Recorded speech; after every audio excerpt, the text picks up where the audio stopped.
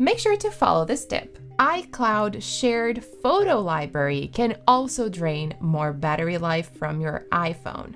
This new feature allows you to share a photo library with 5 other people, and everyone can upload, edit, and delete photos. So when this feature is enabled, photos can start to be synced to your iPhone at random times during the day, which can drain more battery.